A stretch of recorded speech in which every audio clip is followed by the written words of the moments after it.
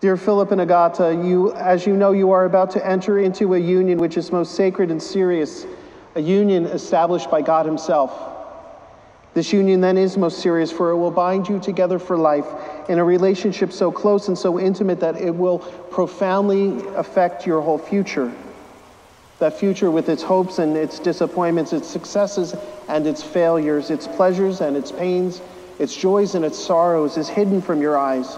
But you know that all of these elements are to be found in each married life, and so are to be expected in your own. And so, not knowing what is before you, you take each other for better or for worse, for richer or for poorer, in sickness and in health until death.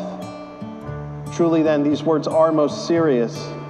It is a beautiful tribute to your undoubted faith in each other that, realizing the full impact of these words, you are nevertheless so willing and ready to pronounce them.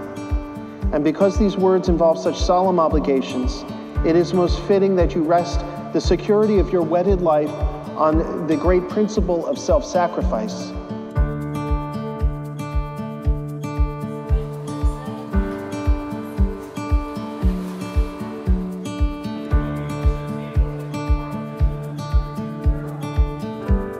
So you begin your married life by the voluntary and complete surrender of your individual lives in the interest of that deeper and wider life which you are to have in common.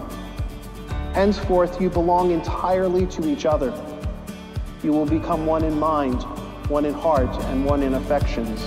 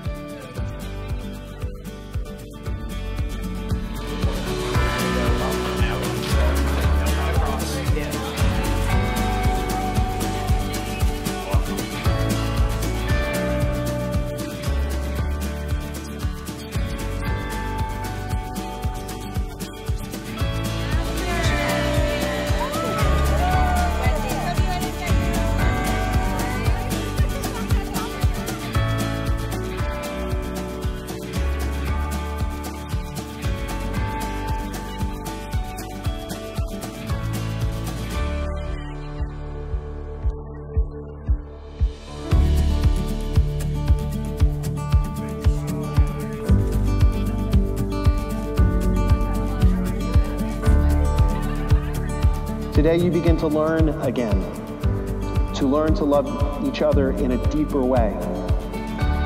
You are joining yourselves to each other today to become one without, of course, losing your individuality. But becoming one doesn't happen overnight. It is something that you will learn and become better at as you share your married life together.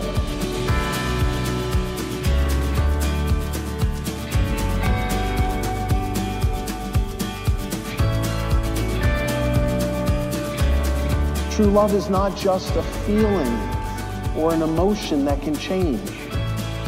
True love is, as we've said many times, commitment. Commitment to each other. That's what shows your true love to one another.